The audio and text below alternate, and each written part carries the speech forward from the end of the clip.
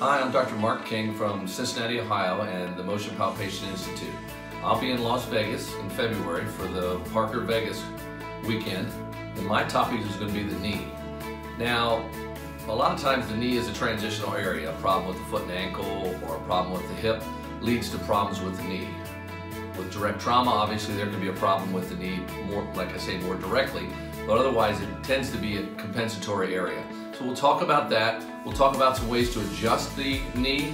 We'll talk about some low-tech rehab, and we'll get into some clinical case management of the things you're going to see typically in your chiropractic practice. So we want this to be stuff you'll take back on Monday morning in your practice, use it on your patients, and have better results. And what a great way to expand your practice and grow your practice, to be able to take areas besides the spine and treat them effectively. And I'll give you some tools to do that. So looking forward to seeing everybody in February in Las Vegas at Parker 2020. Thank you.